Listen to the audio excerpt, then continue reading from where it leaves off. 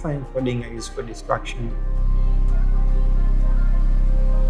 like a better tool to keep my inner voices from wandering.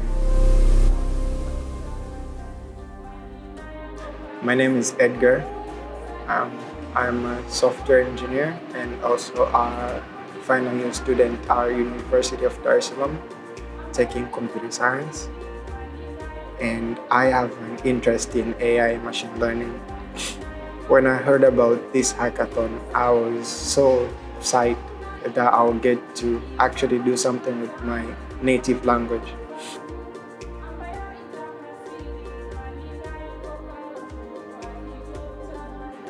So my hopes are that I'm going to create a software or an AI model that is going to transcribe our natural language into words.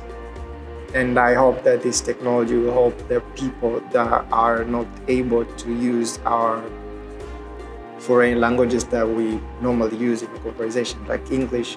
Instead, they should just be comfortable with their natural languages. So you don't have to speak Spanish or English to communicate or to get information from any online sources. Just be free, just use Kisukuma, Kikuyu, whatever, just talk and get information that you want.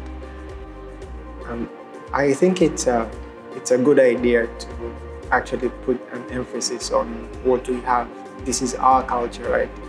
So the efforts that Africa is going through actually right now, also the initiative that Mozilla is going through is like it's putting more of courage to us that we can actually create something of our own from our community. It's a good thing for us and for future generations.